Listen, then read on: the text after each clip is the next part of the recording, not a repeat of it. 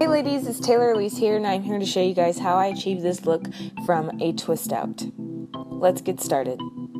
So the first thing I do is just stretch out my twist with my blow dryer. I use a medium to cool heat. Majority of the time when I do twist outs, I do it like this, and then I just start to clip up my hair and take it down. I start at the bottom and then work my way up. Because I have so many oils and the gel helped it form into an easy way for me to take my twist out. I can easily just separate them without really having too much tangling or too much of a hassle. So I'm just gonna take them out. If you haven't seen my video on how I did this, please stop watching this and then go see how I achieved these twist outs or these twists. So I'm just going to continue to take them out. As you can see, the definition is there. I'm just going to continue to take them out. And I take them out very gently. I don't try to separate them too much until I know how I'm going to style it. So when I first take them out, I just like to actually just take the twist out without separating the twist or anything like that. I just take the two sections out and that's it. And as you can see, like I said, it's very easy for me to take them out. It's not too hard. Even though I sped up the video, it only took me a few seconds to separate each section.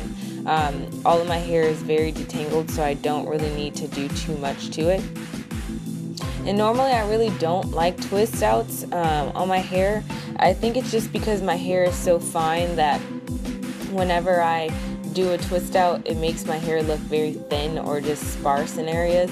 And maybe that's just me needing to separate it more, but I've never really liked twist outs on my hair. And I always try to do something else with the twist, but I've never really liked it. And so now I have them all separated. I'm just going to show you guys an up-close look on how they look, how defined they are, and everything like that. And so now I'm just going to start separating this section. In my head, I was thinking that the twist would turn out fine, and as I separated them, you know, my hair would be really big and just voluminous, but that's not the case. So it still looked very sparse to me. I just don't know. Maybe it's the way that I just don't know. Maybe it's the way that I do my twist outs. I do them too thin or what. But yeah. So I just like to make sure that I separate them easily. Okay, so I'm just gonna finish taking the sections out. As you can see, that's pretty much how my hair looks.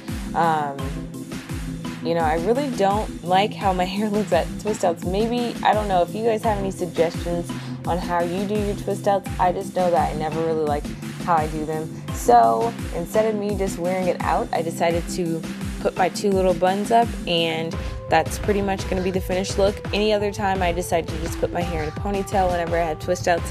I just like the definition from twist outs. So if you guys enjoyed this video, please thumbs it up. I will see you guys in my next one. God bless. Bye. And thumbs up for my new background. If you guys like this setting much better, please let me know. I've been trying to work on new settings for my videos. So if you guys like this one, thumbs up this video or comment.